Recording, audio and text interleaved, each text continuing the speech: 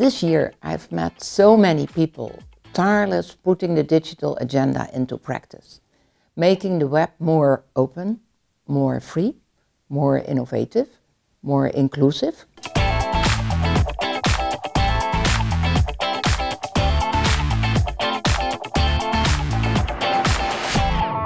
Web entrepreneurs, startups, they are thinking of next big ideas and planning, and they planting the seeds for our future economy.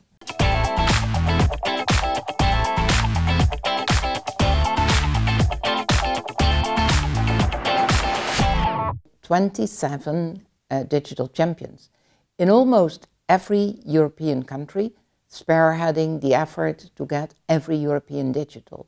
Impressive men and women."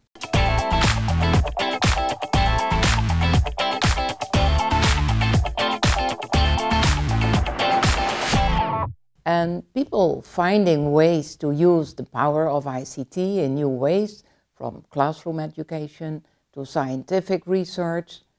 Broadband activists, by the way, also very fascinating people, getting their community online.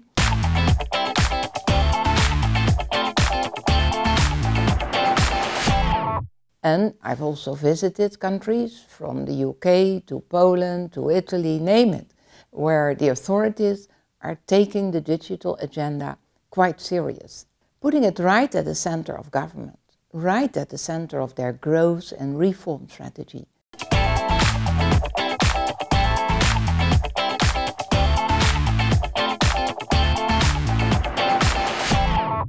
Here are some of the people who inspired me this year, talking about what they have learned this year and how they are working for the digital agenda and how it's working for them. In rural Lancashire, we're building a rural fibre network ourselves without any public money. We're doing it with a community share. Better digital services from government for us, the citizens, means not only are the services incomparably better, but also they save a huge amount of money, and it's absolutely essential in this economic climate that we keep making the business case in order to get government to take the whole issue of digital exclusion seriously. I think technology is the fastest way to change the world at the moment, and it's not fair that it's only people with a computing background who get to do that, so I wish to see more diverse people building products and companies. We undoubtedly have wonderful talent in Europe, but perhaps it's not as mobile. It doesn't move to where the startups need it as much. People forget that the strength of Europe is also in its diversity. Knowledge and knowledge-based economy wants to be free. It is just like water. It flows everywhere. You cannot stop it. Next big thing is bottom up. It's coming from people. So the advice that I have for young people is you should market your own skills. You should develop your own skills, never stop learning, never give up.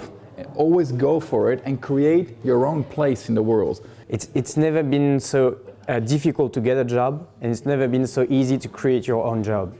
So we have no other choice, basically, and we should see this moment, very specific, very special moment in the history, as a great opportunity to invent the way we want to live. I hope next year I meet people as exciting, enthusiastic and engaging as this. And to all of you, I wish you a very happy digital new year and make the best out of it.